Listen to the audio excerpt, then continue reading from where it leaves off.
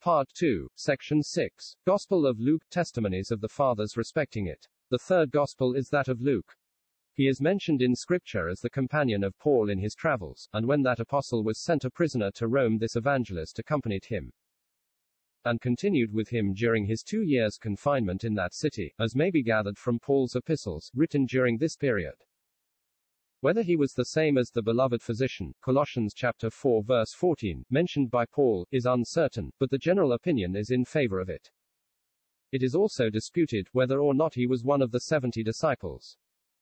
Without undertaking to decide these points, I will proceed to lay before the reader the principal testimonies of the Fathers respecting this Gospel and its author.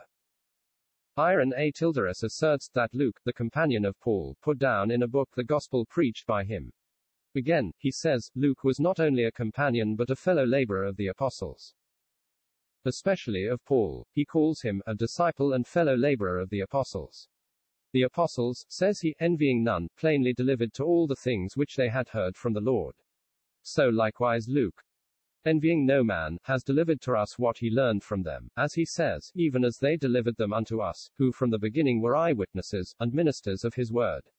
Eusebius informs us that Clement of Alexandria bore a large testimony to this, as well as to the other Gospels, and he mentions a tradition concerning the order of the Gospels, which Clement had received from presbyters of more ancient times, that the Gospels containing the genealogies were written first. Tertullian speaks of Matthew and John as disciples of Christ, of Mark and Luke as disciples of the apostles. However, he ascribes the same authority to the Gospels written by them as to the others. The Gospel, says he, which Mark published, may be said to be Peter's, whose interpreter Mark was, and Luke's digest is often ascribed to Paul. And indeed it is easy to take that for the masters which the disciples published. Again, moreover, Luke was not an apostle, but an apostolic man, not a master but a disciple, certainly less than his master. Certainly so much later, as he is a follower of Paul, the last of the apostles. Origen mentions the Gospels in the order commonly received. The third, says he, is that according to Luke, the Gospel commended by Paul, published for the sake of the Gentile converts. In his commentary on the Epistle to the Romans, which we now have in a Latin version only, he writes, some say Lucius is Lucas, the evangelist, as indeed it is not uncommon to write names, sometimes according to the original form, sometimes according to the Greek and Roman termination. Eusebius has left us the following testimony concerning Luke the evangelist, and Luke who was of Antioch, and by profession a physician, for the most part a companion of Paul, who had, likewise, more than a slight acquaintance with the other apostles, has left us, in 2 books, divinely inspired, evidences of the art of healing souls, which he had learned from them. One of them is the Gospel which he professeth to have written, as they delivered it to him, who from the beginning were eyewitnesses and ministers of his word. With all whom, he says, he had been perfectly acquainted from the first. And in another place, he says, Luke hath delivered, in his Gospel, a certain account of such things as he had been assured of by his intimate acquaintance and familiarity with Paul, and his conversation with the other apostles. In the synopsis ascribed to Athanasius, it is said that the Gospel of Luke was dictated by the Apostle Paul, and written and published by the blessed Apostle and physician Luke. Gregory Nazianzen says that Luke wrote for the Greeks, and Gregory Nissen that Luke was as much a physician for the soul as the body. The testimony of Jerome concerning Luke is as follows: Luke, who was of Antioch, and by profession a physician, not unskillful in the Greek language, a disciple of the Apostle Paul, and the constant companion of his travels, wrote a Gospel, and another excellent volume, entitled, The Acts of the Apostles. It is supposed that Luke did not learn his Gospel from the Apostle Paul only, who had not conversed with the Lord in the flesh, but also from other apostles, which likewise he owns at the beginning of his volume, saying, even as they delivered them unto us who from the beginning were eyewitnesses and ministers of the word. Therefore, he wrote the Gospel from the information of others, but the Acts he composed from his own knowledge.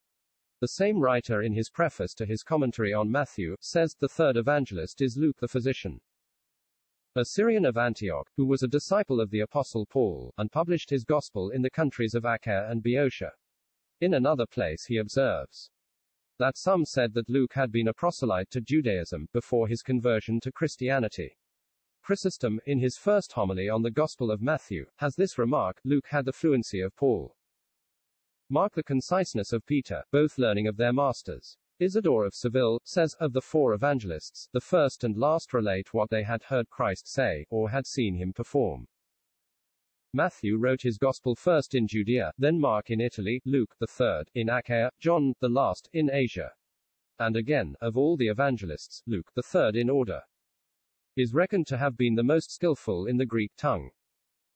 For he was a physician, and wrote his gospel in Greek. In Theophylact's preface to Matthew's Gospel, it is said, there are four evangelists, two of whom, Matthew and John, were of the apostles, the other two, Mark and Luke, were of the number of the 70. Mark was a disciple and companion of Peter, Luke of Paul. Luke wrote 15 years after Christ's ascension. In his commentary on Luke he observes, that it appears from Luke's introduction, that he was not from the beginning a disciple, but only afterwards. For others were disciples from the beginning, as Peter, and the sons of Zebedee, who delivered to him the things which they had seen or heard. Euthymius says, Luke was a native of Antioch, and a physician. He was a hearer of Christ, and, as some say, one of his 70 disciples, as well as Mark. He was afterwards very intimate with Paul. He wrote his gospel, with Paul's permission, 15 years after our Lord's ascension. Eutychius, Patriarch of Constantinople, has handed down the following account: in the time of the same emperor, Nero, Luke wrote his gospel in Greek. To a notable and wise man of the Romans, whose name was Theophilus, to whom also he wrote the Acts, or the history of the disciples. The evangelist Luke was a companion of the Apostle Paul, going with him wherever he went. For which reason the Apostle Paul, in one of his epistles, says, Luke the physician salutes you. The same arguments by which the canonical authority of the Gospels of Matthew and Mark were established apply with their full force to the Gospel of Luke.